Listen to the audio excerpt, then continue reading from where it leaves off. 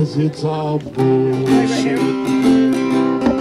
It's all bullshit. Bullshit is all it is to me.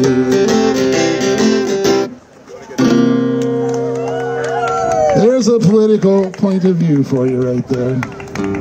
Hi. We're trying to put an end to this insanity.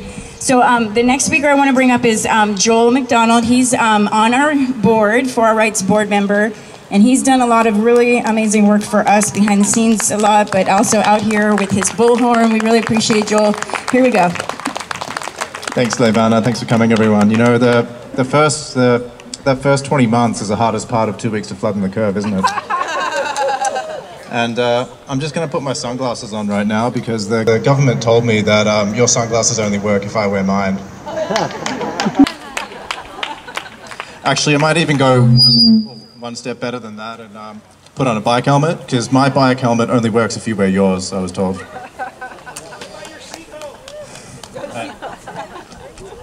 No, I mean, COVID logic is just unbelievable, isn't it? I mean, we're being told that the protected need to be protected from the unprotected by forcing the unprotected to use the protection that didn't protect the protected in the first place.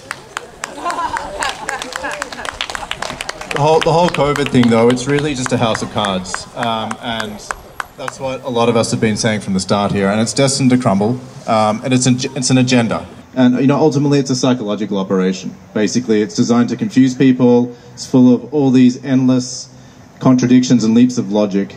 And, you know, part of it is also just about tricking you into thinking that you're somehow being selfish just for standing up for your rights. So we respect everyone's right to make their own health decisions. It's your body, it's your choice.